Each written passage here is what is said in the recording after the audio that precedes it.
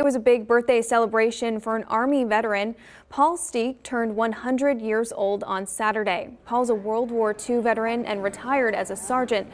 After returning home, he enjoyed giving tours of Gettysburg and is an avid Civil War buff.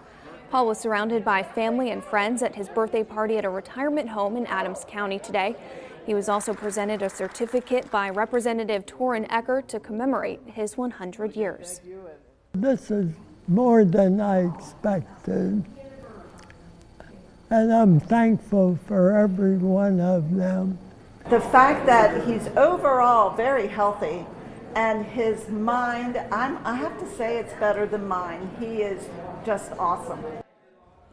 Paul will also be recognized as a World War II veteran on the PA House floor in April.